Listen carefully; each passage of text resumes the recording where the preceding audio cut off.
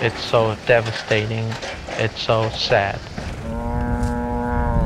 People, dogs, vultures, and cows are all just feeding off of the same food, the same nutrition. 175 families live at the La Churreca dump in Managua.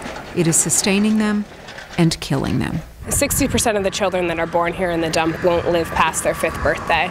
Thousands of people comb this garbage daily for food and recyclables. Just to earn less than $1 a day it's pretty unbelievable. My car is beautiful.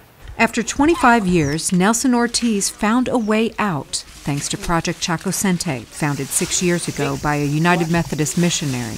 When I was Churreca, I am very sad because I not eat every day. My son no drink milk. Now in Chacocente I study. My children study. My wife she make bracelet, hammock. I feel very happy.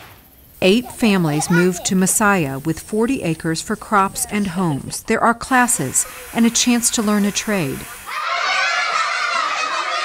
Kids treasure the chance to go to school.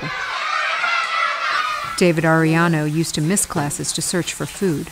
I feel with my family so good.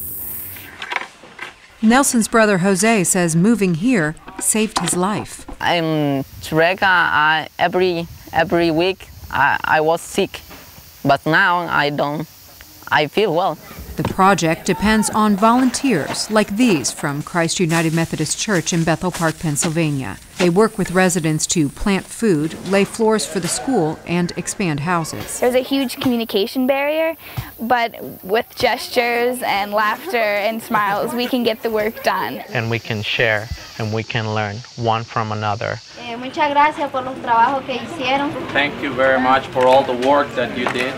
De colores se visten los campos en la primavera. I love the people United States. They are my friend. They are my friends. Son los pajarillos que vienen de afuera.